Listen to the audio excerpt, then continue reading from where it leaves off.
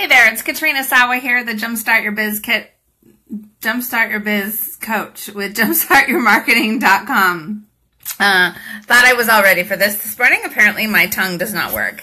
So I wanted to talk today about troubleshooting conflict in your business. I'm opening the floor for questions if anybody has some questions. But a few of the things, the reason I thought of this topic this week was because I had like 3 clients that I'm working with in my mastermind who are having issues with either what they're doing with clients, they're not happy about some of the things that they're doing with clients, or the clients are complaining, or they're just troubleshooting either conflicts, challenges, objections, all kinds of different things. So this is a big thing. It happens for me too, of course, not that often, but every once in a while someone will have a challenge or need to talk about their payments or things like that, or they question your products and services or want a refund. Okay, so these are the kind of things that sometimes really stump business owners and entrepreneurs, and they don't know what to do. And a lot of time this kind of communication happens over email, which is not necessarily where you want to do this kind of communication. Okay, so the number one thing I recommend is that you don't do this over email. So if somebody does come to you in your business and says, and emails you a question, a concern, a challenge, or whatever, I would encourage you to pick up the phone and give them a call and say, hey, it's Katrina. I heard that, or your email said that you had a concern. How can I help you? Let's jump on a phone call real quick. I have time this afternoon at 2, tomorrow at 11. What works for you? Let's have a call.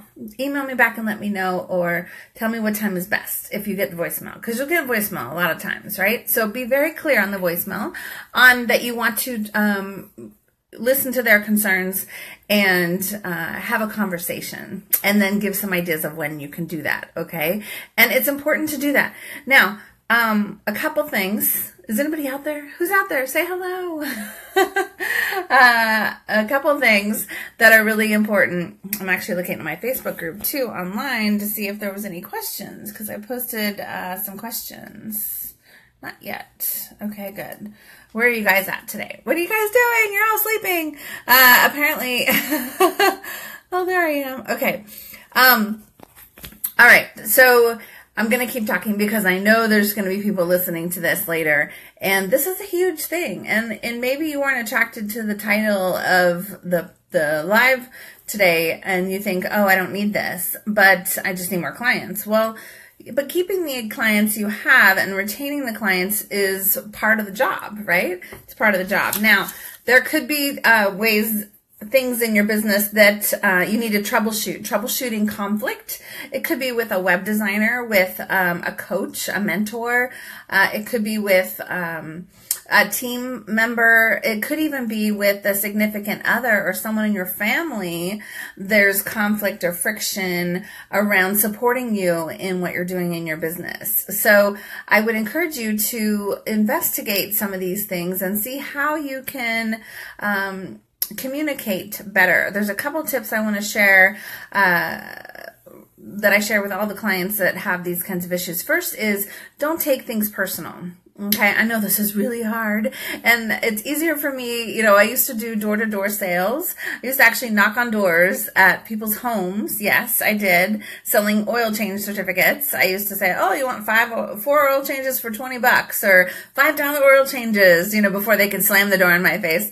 And I learned how to really not take things personal and take a lot of no's, because I had to. I had to knock on 100 doors to make my 10 sales every day, right? And that's just how it was. And so I learned really early on in my sales and marketing career to not take things so personally. But it doesn't come easy for everybody, especially if you've been in corporate all your life and you know, you've had things a certain way and it was always the corporate way, and now you're on your own and people are telling you they don't like it or whatever, or they're upset or whatever. It's hard not to take it personally. I get that. But you can't take things personally. Always be thinking that 99% of the time, it's going to be them, not you. Okay, it's going to be them, not you, and the situation that they're in. Now, I go deep with a lot of people. I may be a business and marketing coach, but a lot of times I have to talk to people about their families, their significant others, their personal lives, the needs, their financials, all kinds of different really deep personal things. And if you're not doing that with clients and you just have more of a surface relationship with your clients, then you probably don't understand some of the challenges and things that they're going through, which could prompt them to want a refund or come back and say something negative, right? And so know that there's probably a lot going on in their lives right now that they just can't control, and there's not a lot you can do about it unless you can reassure them that what you're doing with them is going to help them. But sometimes people just cannot see beyond their current situation. They can't. And it's unfortunate that they can't see beyond, like, a bigger picture. Like, it's all going to work itself out in the end is what I always say. It's all going to work itself out in the end. And a lot of times people just don't see that, and they don't believe it, or they've had so many bad things happen that they just don't believe it's going to happen for them. And it's unfortunate. So I hope, so number one, don't take it personal.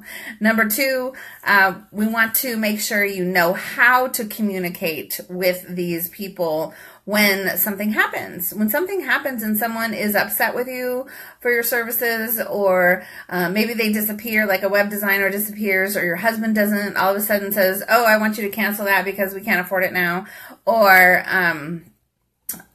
a client says, I want to cancel, or whatever. I mean, these are things that a lot of people don't talk about in coaching because we want you to stay in our programs forever, right? Or whatever. But the reality is, it's still going to come up. And how do you communicate? What are the words that you use? How do you finesse the situation so that you can leave on a good note, or continue them in the program, or save the sale, so to speak, right? Or let them out gracefully where it's still a win-win for both of you.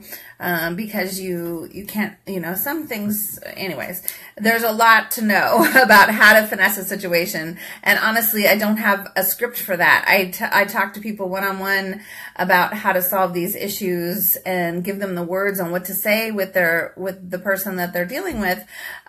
One-on-one, it's all custom because every situation is different. So if you don't have a knack for that kind of communication, you're going to want someone in your corner to be able to share what to say in those situations. But remember to do it on the phone, not on email. And then the third thing about making sure that you handle difficult clients or difficult situations, is to make sure you set yourself up for success from the beginning. Okay, so sometimes, like, I have a client right now who's a virtual assistant who we've been working with for a few months and getting her some new clients, which is great. But now we're realizing, oh, there's certain ways she's working with clients that she doesn't have an agreement ahead of time. Okay, so now we need to work on the agreement.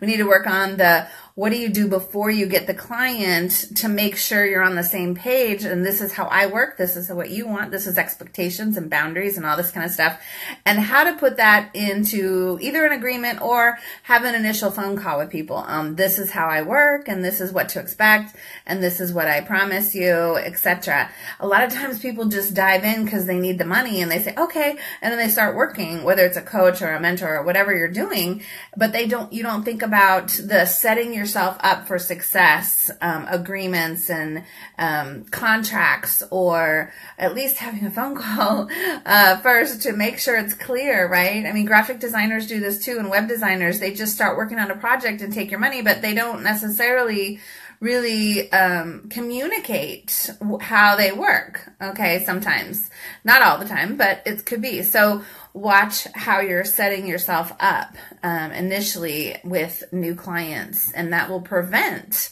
a lot of these problems from happening if you set it up the right way. So get some advice. I'm happy to help you. In fact, I do have a 2-hour masterclass I'm doing today. It's an open